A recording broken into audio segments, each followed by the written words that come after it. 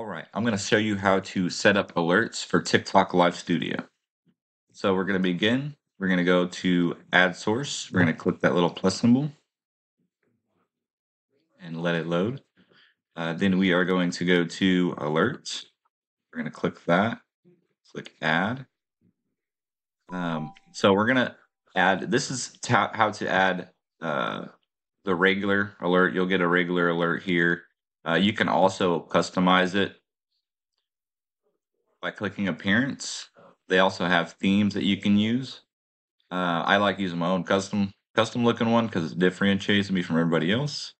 So let's see, we'll do this one here. So how to do that is once you create the image, or if you have an image that you want to use for your followers, you're going to click Upload New Image, and then wherever you hold that image, you're going to go find it, and that's what you're going to click to upload. This is where I keep mine. So I'm going to click Upload. We can preview that over here. Boom. Now we've got new followers set up. It also includes, gifter and sub. So you can also add, if you have any other images you want to add, you can set those up as well. You can also put them, pick over text.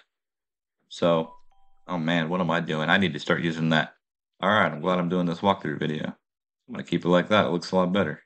All right, we're going to go back over to general here. This is the alert duration on how long the alert will stay on the screen. It's 3 seconds for mine. You can also add in some custom text down here.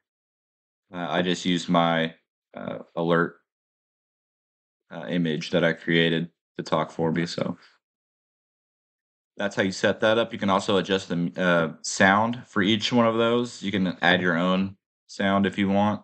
I don't. I keep it plain. Honestly, I should upload some type of sound, but with all TikTok lives, policy on music and stuff like that, I don't know. I don't want to get flagged, so I'm not adding anything right now. So then you'll hit Add Source. Once you upload everything, it's going to say settings will change after approved, and boom. So now we've got our alert box up here. And you can customize that size. They only allow you to put it in certain areas. So I usually put mine above here. So the people can't see that. Only you can see how dark it looks over my face right now. But on their end, they won't be able to see that unless, they get an alert, and then your alert will show up. But stay tuned for my next video. I'm going to be showing you how to add sub emotes to TikTok Live. To create your own designs, I do have overlay kits. They are set up with link in my bio, and they're going to come with everything you're going to need for TikTok Live Studio.